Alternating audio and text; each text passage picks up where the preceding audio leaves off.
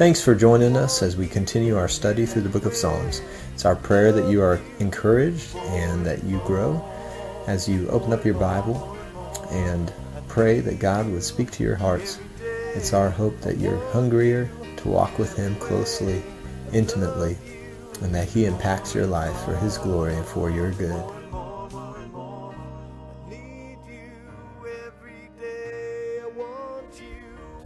Okay, Psalm 8.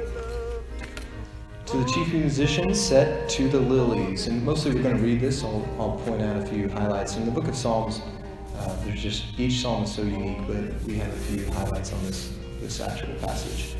Give ear, O shepherd of Israel, you who lead Joseph like a flock, you who dwell between the cherubim, shine forth before Ephraim, Benjamin, and Manasseh. Stir up your strength and come and save us. Restore us, O God. Cause your face to shine, and we will be saved. O Lord, God of hosts, how long will you be angry against the prayer of your people? You have fed them with the bread of tears and given them tears to drink in great measure, and you've made us a strife to our neighbors, and our enemies laugh among themselves. Restore us, O God of hosts. Cause your face to shine, and we will be saved. We shall be saved. You have brought a vine out of Egypt. You have cast out the nations and planted it. You have prepared room for it and caused it to take deep root. And it filled the land, and hills were covered with its shadow, and the mighty cedars with its boughs. She sent out her boughs to the sea, and her branches to the river.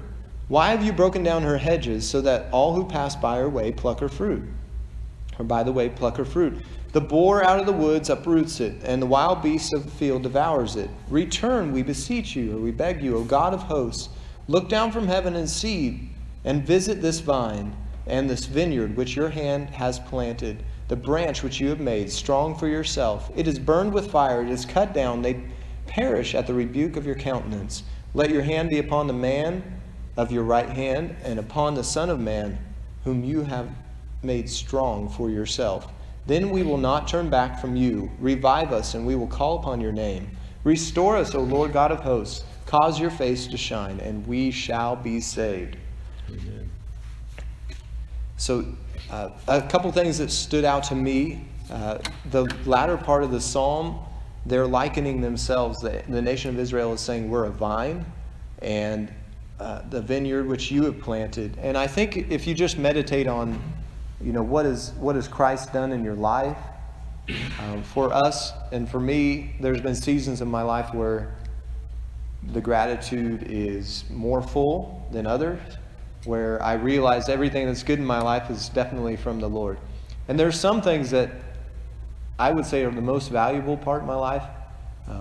My relationships, the joy of our salvation we've talked about in here, the satisfaction, the peace that we can have through Christ. There's those aspects of life that I did nothing to earn, did nothing to deserve, and pretty much everything in my life I've done nothing to deserve, but looking at this is God's hand. But yet there are times and seasons like verse 7 where we have to ask, or we on our hearts, it's our desire to say, Lord, we need you to restore us. In the context of this psalm, you're seeing him kind of, the psalmist pleading, Asaph, he's pleading, saying, Lord, you've allowed us to be trodden under the feet of other people. You've allowed us to be abused. You've allowed other people to basically come in and make a mockery of us and pick of our fruit, so take things from us. You've allowed that to happen. And at the end, there's some references, what it appears to be, to the Messiah in verse 17. Let your hand be upon the man of your right hand, and the Son of Man, whom you made strong for yourself. There's indications there that the Lord's hand on the Son of Man, which was fulfilled by Jesus, and that through him we won't turn back from God the Father, and he will revive us when we call upon his name. You look at Jesus, he said, whoever believes in me will not perish, but he's already passed from death to life. And Romans 10:9-10 says, if you believe with your mouth, or if you confess with your mouth that Jesus is Lord and believe in your heart that God raised him from the dead, then you will be saved. For whoever confesses with their mouth and believes in their heart shall be saved. The Lord's desire is that all should be saved. But it comes to that point of you have to come to a point where you realize you need the Lord. You need his hand. And the psalmist here indicates, look at all these terrible things that have happened, and yet we need you to restore us. We need your help. We need your hand. And verse 19 kind of concludes there, we shall be saved. There's no doubt that we'll be saved if we believe in the Lord and we put our trust in Jesus Christ. But I think a lot of times we just get to where our eyes are not on how powerful he is. But he will save us. He's mighty to save. Psalm 81. The chief musician. To the chief musician on the instrument of Gath, a psalm of Asaph. So once again, a psalm of Asaph. We don't know if that was a person or if it was just a title. But this is more of has some musical theme at the beginning. Sing aloud to God our strength. Make a joyful shout to the God of Jacob. Raise a song and strike the timbrel or the tambourine. The pleasant harp with the lute, which I think is like a flute. Blow the trumpet at the time of new moon and the full moon on our solemn feast day. For this is a statute for Israel, a law of the God of Jacob that he established in Joseph as a testimony, when he went throughout the land of Egypt, where I heard a language I did not understand. I removed his shoulder from the burden. His hands were freed from the baskets. You called in trouble, and I delivered you. I answered you in secret place, the secret place of thunder. I tested you in the waters of Meribah. Think about that. Selah. Strife and contention. I know, and we've read it last week, but that God wants to over and over and over review his history with the people of Israel. And why do you think it is? Do you think it's because he just wants to hear himself talk, or do you think it is because we do the same things that the children of Israel did? Here he talks about how he made a statute, a promise, and a covenant with Jacob and Joseph, and they were in a land where they didn't even know the language really, in Egypt. And he says here, I removed his shoulder from the burden, verse 6, because they called and I delivered. If you remember, Moses was called to be the deliverer, to go to Pharaoh and tell them, let my people go, because God said, I've heard their plea. I have heard the prayers of my people. So, my friends, if we look at the truth of the fact that it was God who is compassionate in the Old Testament, he's compassionate in the New. He was gracious and merciful then. He hasn't changed. He's no different. And I like verse 7 where it talks about, I answered you in the secret place. You know, when Jesus talks in the Sermon on the Mount about prayer, it's about going into your quiet closet, not caring about necessarily doing things to be seen, but getting in that quiet place with him. And I'm glad that we have an intimate God. He's not far away. Hear, O my people, verse 8, and I will admonish you, O Israel, if you listen to me, there shall be no foreign God among you. We still need that reminder. In our culture, there are a lot of foreign gods. There should be none numbered among us. We should not be worshiping anything but Christ. Nor shall you worship any foreign god. I am the Lord your God, who brought you out of the land of Egypt. Open your mouth wide, and I will fill it. If you're hungry, just ask. Ask and you'll receive. But my people would not heed my voice. This is tragic. And Israel would have none of me, so I gave them over to their stubborn heart. Isn't that sad? Yep. It's sad that he would have to turn them over to their stubborn heart. But if you've been a parent or a grandparent, aunt, uncle, or whatever the authority you've had, maybe a boss and you have coworkers, they just won't take your advice. It's like, okay, have it your way, I guess. So he gave them over to their stubborn heart to walk in their own counsels. Oh, that my people would listen to me. In the book of Revelation, or the letter that John wrote to the churches, that Jesus wrote to the churches, and John wrote it down, Revelation chapter 2 and 3, the letters to the churches, Jesus says, all these churches, there's Thyatira, Smyrna, Pergamum, Ephesus is the first church, they lost their first love, then you got Laodicea, Philadelphia. All these churches, Jesus at the end of his letter to each of the churches says, he who has ears, let him hear.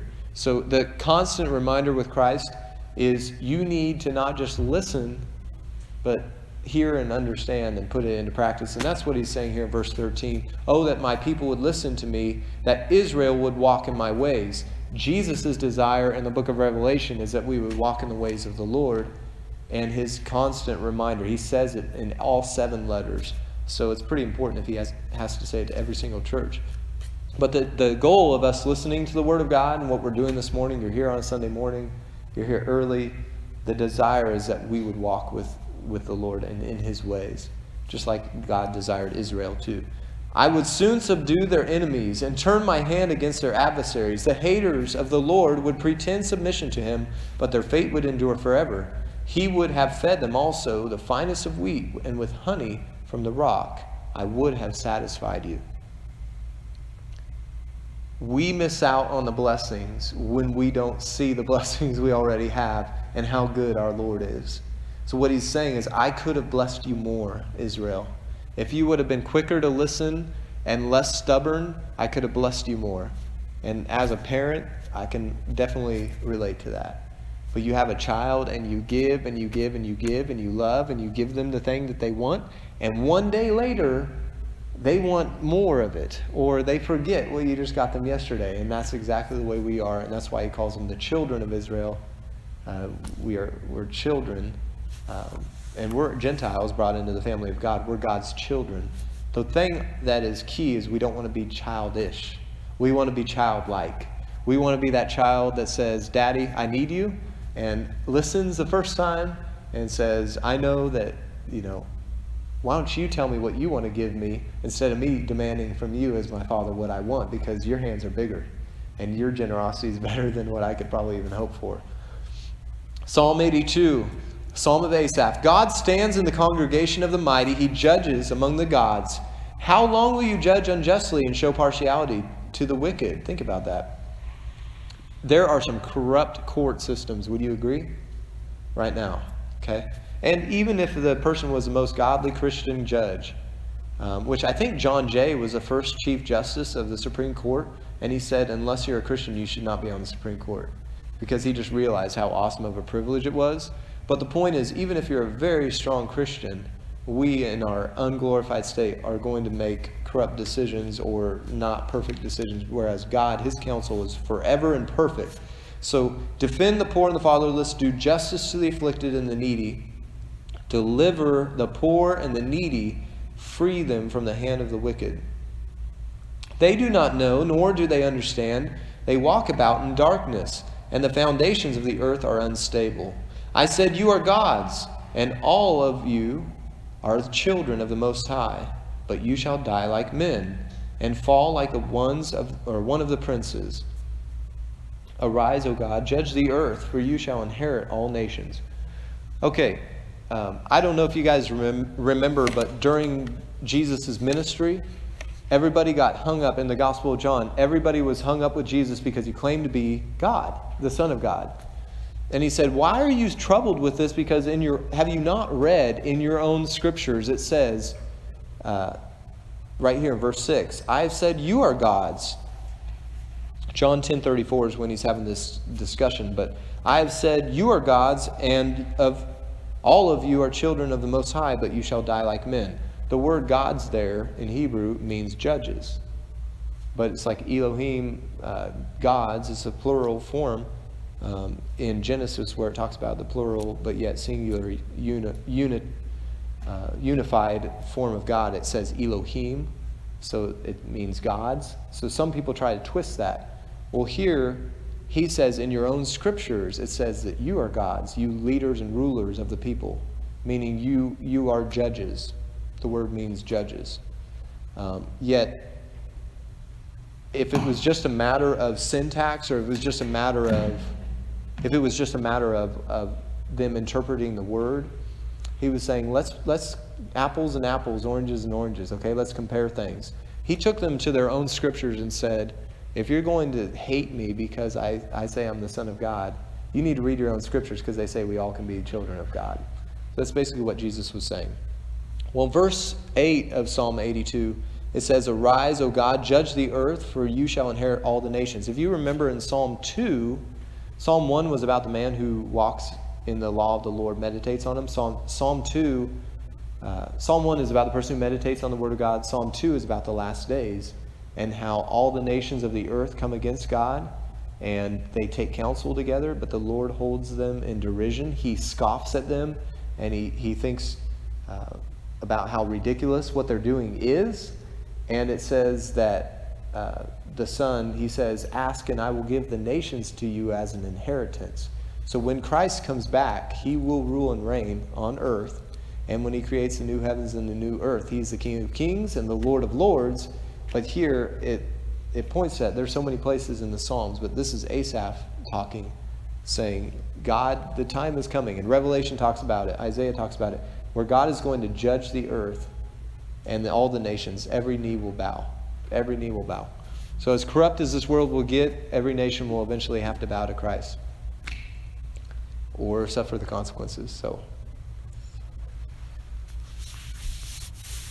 Psalm 83. Okay, this is where I was thinking we were going to start today.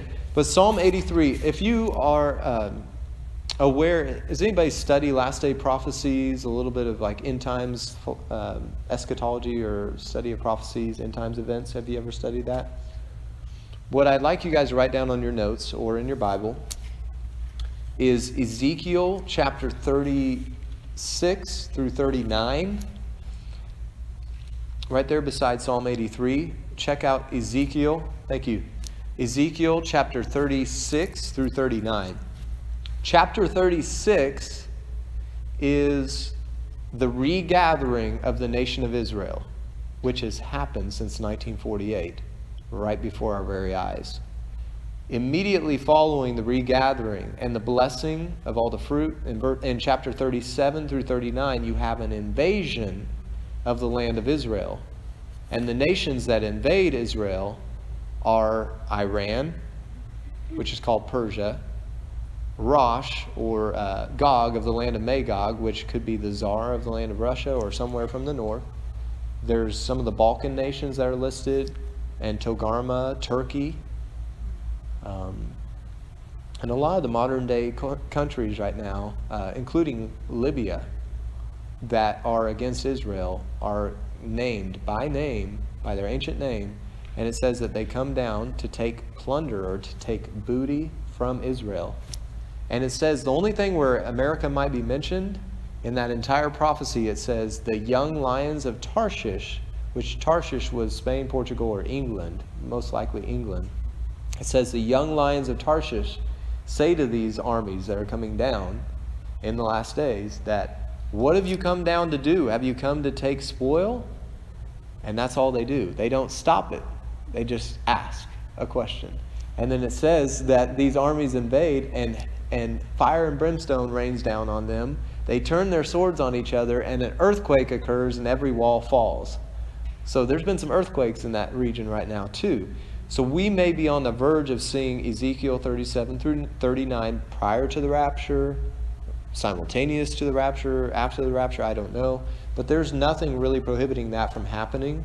And all this military buildup around Syria and Israel has been pretty interesting. I've been watching it since 2010. And I was very skeptical at first, but the more you look at that passage, the more it seems like we're in that day. But Psalm 83 is interesting because it names by name all of these nations that are immediately bordering Israel, and almost identical, but it seems to be in a smaller skirmish. These nations come against Israel and they're put down by the Lord. The Lord does with them. The prayer is that God would make them like he did Sisera with Gideon, and Sisera was with Deborah, or like the Midianites with Gideon. So we're going to hit on that. But if you look at Psalm 83, it's also prophetic, and there's been some modern people that have looked at it. People have looked at it in the past. I can't really find, not to say I've spent an incredible amount of time on it, but there are not a great deal of indications that Psalm 83 has already occurred. It could be a yet future thing. So whether it's happened in the past and it's going to happen again, we definitely see there's an animosity toward the nation of Israel, and this kind of hits on that. And there is in the Psalms it says to pray for the peace of Jerusalem. So we as Christians would not have the Bible if it weren't for the Jews. So by all means we need to pray for the protection of them till they come to know the Lord. And there are Messianic Jews or Christians that live in Israel. So there are friends. They're the only friends we really have in the Middle East. I don't understand why our current administration has been so provocational toward them. But it does say in Genesis that I will bless those who bless you and curse those who curse you, to the descendants of Abraham. So although I don't necessarily send monies to the nation of Israel as a blanket thing, I do pray, and I am interested in what's going on there. And I think in the book of Revelation it does say that at a certain point, a large proportion, I think it's 2/3 of all the people in Jerusalem are killed. I mean, there is a point where there is a lot of tribulation that comes upon the nation of Israel that we've still yet to see. But Romans 11, when Paul's talking about how he would wish himself to be cut off for the sake of his brethren, in Romans 11 he talks about how God is going to deal with the nation of Israel. Jesus says that Jerusalem will be trodden down till the times of the Gentiles has come. So we are seeing the time of the Gentiles maybe come to an end, maybe a push for a one world order, which Revelation talks about. There's a tribulation, a beast that then at the end of the 7 years is cast into the lake of fire, and then Satan at the end of the 1,000 years is cast into the lake of fire. So we have all these different end times events. I would say Psalm 83 and Psalm 36 through 39. 36 we've already seen happen. 37 through 39 and Psalm 83 may be imminent, or we could be raptured, or we may see this in our lifetime. I don't know. But interesting nonetheless. Some of that's conjecture, but you know, it's biblical. People were probably wondering when Jesus came the first time about the prophecy in Micah where it says, "Oh, you of Bethlehem are not weak among the tribes, but out of you will come one who will shepherd my people Israel." That was a prophecy in Micah. And when the wise men came all the way from Babylon, from Iraq, or from where Daniel was exiled in Babylon, they had studied the scripture, they had studied the stars. They came, and they came to King Herod, and Herod said to the priests, knowing that there was a prophecy, he said, "Where is the king to be born?" They said, "In Bethlehem of Judea, for it is written." So there are things written that happened in that fulfillment in that time, but there's no more written about period of time than the last days, the tribulation, what's called Jacob's trouble. We may not understand all the nuances. There are things we will not know, but we know the times and the seasons, and we are to look up, for Jesus said, "Your redemption draws near." So my friends, as we read this, I just encourage you, live your life like Christ could call you home today, but also don't be afraid to live for however long he wants you to be here. And don't be afraid to go through the trial. But we're in it together. So let's read this. "Do not keep silent, O God. Do not hold your peace, and do not be still, O God. For behold, your enemies make a tumult." It's kind of like a storm. "And those who hate you have lifted up their head. They have taken crafty counsel against your people, and consulted together against your sheltered ones. They have said, 'Come, let us cut them off from being a nation, that the name of Israel may be remembered no more.'" That is exactly what the Ayatollah Khomeini in Iran has been saying. Death to America, death to Israel. And we want to nuke Israel and make them fall into the Mediterranean Sea. We want Israel to be a nation no more.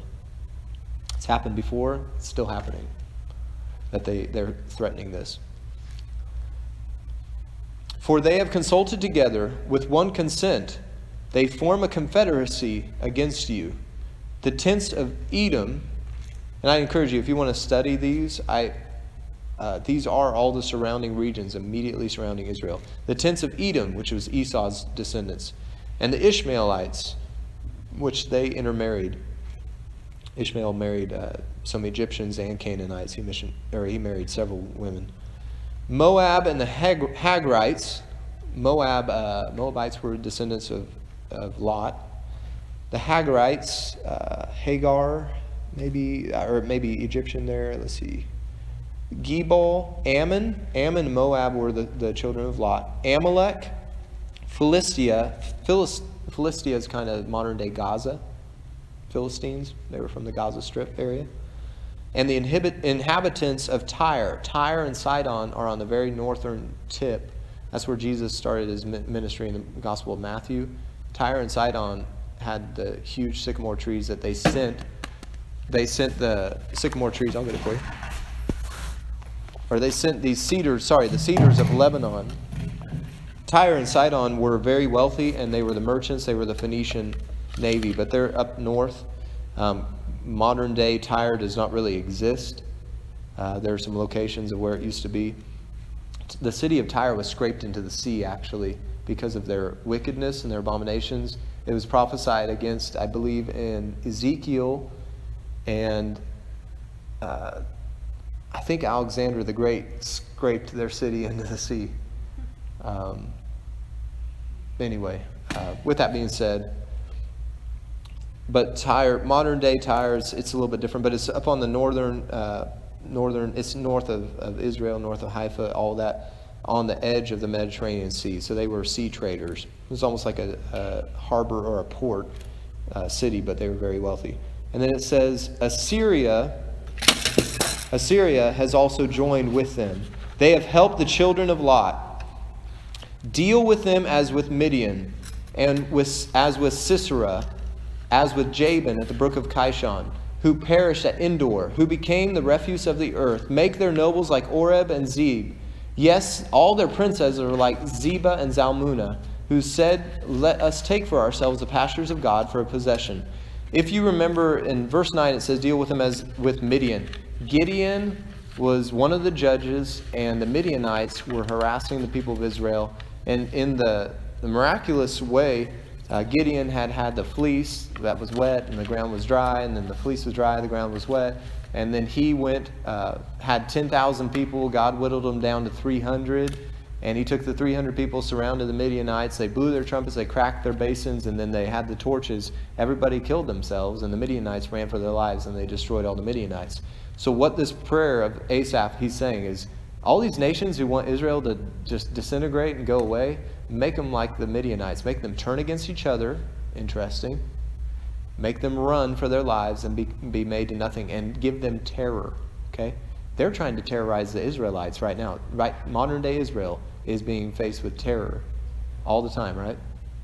What if those tables got turned? And it says, with Sisera, as with Jabin in the brook of Kishon. Sisera had come against the Israelites when there was not really a judge. There was a man named Barak. Interesting, right? There was a man named Barak, and he did nothing, and he would not step up, and he had no gusto. So it had to be a woman named Deborah, who said, hey, don't you realize God's going to give this Sisera into your hands? You need to stand up and be a man. And if you won't, I will do it.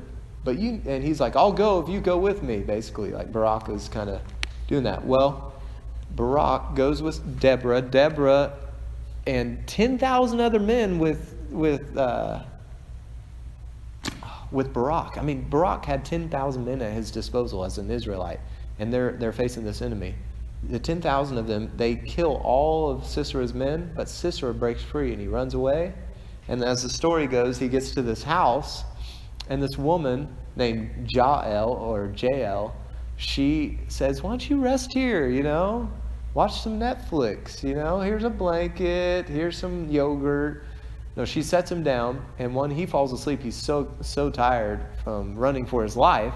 My boys love this story. It's terrible, but she takes a tent peg, and she sticks it through his head and hammers it through his temple. Anyways, so it said, Deborah said, you can't stand up, Barak, and do what God wants you to do? Well, you're going to win this battle, but it's going to be by the hand of a woman. And by Deborah's help, encouraging the men, the soldiers, and by Jael killing this man, it was the women who stepped up. So go women, right? Women of God. You ladies are just as strong. And really, it doesn't matter. Are you a man or a woman? No. Do you love the Lord? Do you trust in Jesus? Do you have him in your life?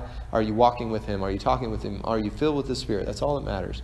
So, but the point is, do you want to be on the side of the UN or on the side of Iran or on the side of these nations who are desiring to destroy Israel if their end is going to be like the Midianites or like Sisera? I don't think so. So at that point, you look at this and what's coming for those nations. They've got what's coming to them.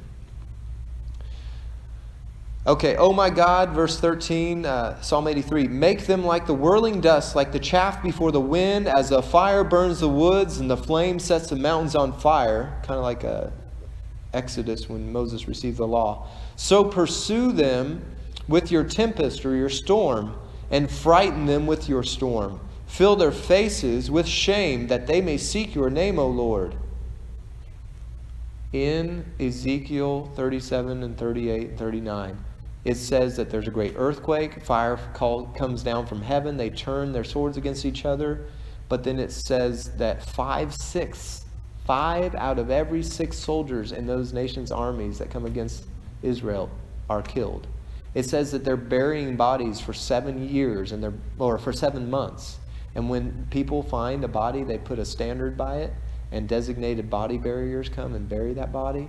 And then it says that they burn their weapons for fuel for 7 years, which indicates it might be before the beginning of the tribulation. But the point is, he surrounds them with a storm.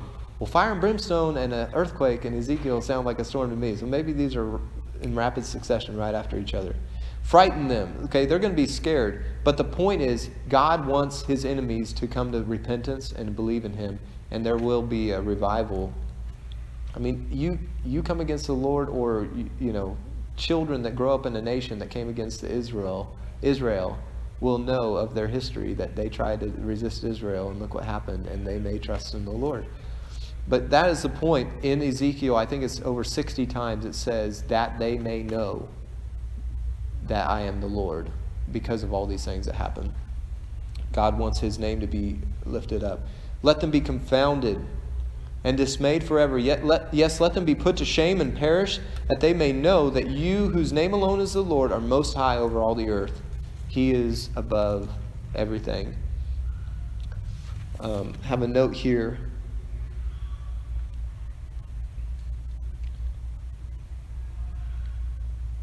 You know, it's God's grace that he wants people to come to.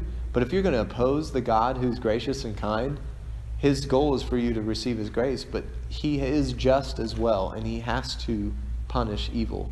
And that's the thing I think people don't understand. But if we don't have a just and a gracious God, it doesn't make sense. It's not balanced. But we have to see both sides. There's many more facets we could discuss about the nature of God. But those two are very key. They have to go together. Psalm 84, wonderful psalm. We'll probably end with this today, pick up where we left off. Psalm 84, to the chief musician on the instrument of Gath, a psalm of the sons of Korah. Remember Korah's rebellion. Korah in the time of the wilderness, he said, what makes you so special, Moses? Can't God speak to all of us? And Moses and Aaron, what's so special about you? Moses said, all right, we're not trying to make ourselves anything special. Let's put our staffs out. And whoever staff buds, then we know that God's with them. Aaron puts a staff out there, and it's like the next morning, and there's almond blossoms and almonds on the almond tree branch that he has for a staff. It's like, yeah, you probably shouldn't mess with God's anointed. And basically, the rebellious heart of the people. Korah and his family died. So Korah's descendants, they had tasted some bitterness of the punishment of God, yet they were Levites, but they trusted in the Lord, and these are obviously his descendants. So you'd be a grandchild of someone who ended in that type of fate. You'd probably be pretty humbled. How lovely is your tabernacle, or your tent, O Lord of hosts, your dwelling place. My soul longs, yes, even faints, for the courts of the Lord. My heart and flesh cry out for the living God. It's an awesome thing when you're hungry for the Lord, because you never need anyone to pressure you. And you realize you really can't do anything apart from him, like he says in John chapter 15. Apart from me, you can do nothing. When you're hungry and thirsty, also, I think it's Isaiah 55, it says, come to me, all who thirst, all who are hungry, and eat of the food that has no cost, and drink. And Jesus says, anyone who drinks, in John chapter 4, the woman at the well, anyone who drinks of the water that I give will never thirst again. Psalm 84, we'll look at verse 3. Even the sparrow has found a home, and the swallow a nest for herself, where she may lay her young. Even your altars, O Lord of hosts, my King and my God. Jesus said, not one sparrow falls to the ground without me knowing it. If he cares enough about the birds, I put something on my Facebook about the insect world. You guys can check it out. There are thousands of pictures of these insects that are so incredible. If he cares so much about a little bug, an aphid, or a little worm, or a butterfly, or a moth, and makes them so intricate, how much more does he care about us? And that's what it's saying here. You even give the swallow or the sparrow a place to rest. Blessed are those who dwell in your house. They will still be praising you. Okay? We'll never run out of desire to praise him as we continue to grow in the Lord. And we will never run out of things to praise him for as we discover more of his glory in heaven. That's going to be exciting. I don't know if there will be golf there or if there'll be, certain sports, but if you play golf or other sports, you'll be better at it, so you won't be as upset if you don't do well. Okay, verse 5. Blessed is the man whose strength is in you, whose heart is set on pilgrimage. Yes, I am so blessed when I realize this is not my home. Been through some stuff in the last week or two where we had to make some tough decisions, and corporate greed just drives me crazy. And so I'm just like, Lord, it's yours. Just commit it to you. And I know this is not my home. We're just pilgrims. So for me, if my heart is set on a pilgrimage, like I'm ready to leave this place, be with my Heavenly Father, it puts me in a better place with my attitude and my spirit. Verse 6, as they pass through the valley of weeping, the valley of weeping, they make it a spring. The rain also covers it with pools. There are valleys that we experience of life that are suffering and painful. But God can make those valleys into reservoirs of his living water and healing. And you can use your suffering to pour out into others. You can use your pain to help others. And I think that Rachel Clement is a very good example of this, just with one of our close friends, what she's gone through. But I think we all have that. And you don't need to diminish the small trials that you've been through. But whatever it is, it's healing to let God fill that valley of your life with his water. And then it's also healing to refresh others. It says in the Proverbs that he who refreshes others is refreshed himself. So it's good to know that we have a God who can make our valleys into places of refreshing. They go from strength to strength.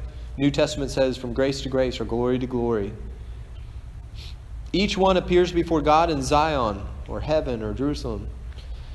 O Lord, God of hosts, hear my prayer. Give ear, O God of Jacob. Think about that. He's listening to us. O God, behold our shield and look upon the face of your anointed, the Messiah. For a day in your courts is better than 1,000. I would rather be a doorkeeper in the house of my God than to dwell in the tents of the wicked. For the Lord God is a sun and a shield, and the Lord will give grace and glory, and no good thing will he withhold from those who walk uprightly. The Lord God of hosts, blessed is the man who trusts in you. We have a God who gives us everything we need if we just want to walk with him.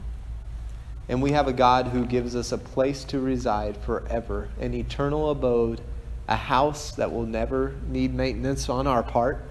He's got it all taken care of.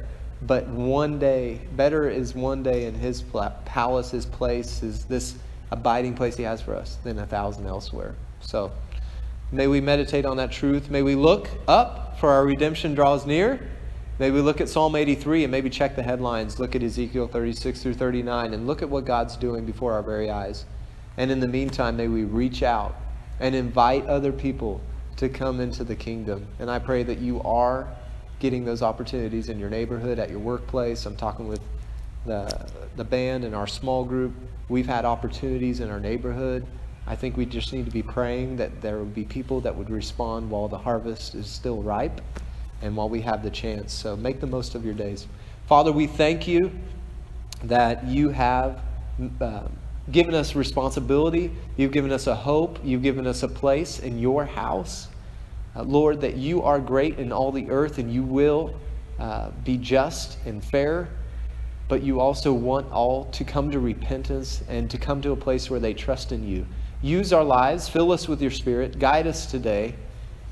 I pray that you would give us enthusiasm to be filled with you, Lord, as we desire to walk with you. And we know that no good thing will you withhold from those who want to walk uprightly. Lord, make that the desire of our heart, to walk uprightly with you, keeping our eyes and our focus on you, and knowing that you can sustain us and you will lead us. Keep our eyes on you, Lord, we pray. Bless this morning. Bless the pastor who's preaching, the teaching, and our relationships in this place, and our witness and our testimony. May you continue to equip us. And Lord, our souls long for you. We're thirsty and hungry for you. We know that you've satisfied us, and you will continue to. We thank you for that. We glorify you, and we praise your name. In Jesus' name we pray. Amen. Thanks for joining us again as we continue our study through the book of Psalms. Tune in to our YouTube channel, as you can find a variety of studies as they come. We will be posting them, so appreciate it if you would subscribe and share them with your friends. And feel free to join us at Glenville Church, 4604 South Seneca, Wichita, Kansas. You can reach us at 524-6801. We have Sunday morning services at 10:30 a.m. with Sunday school starting at 9:30 a.m. And on Wednesday evenings we have things for all ages, including Awana, youth, and a variety of Bible studies. It's our prayer that you grow in the grace and knowledge of the Lord, our Lord and Savior Jesus Christ. To him be the glory both now and forever. Amen.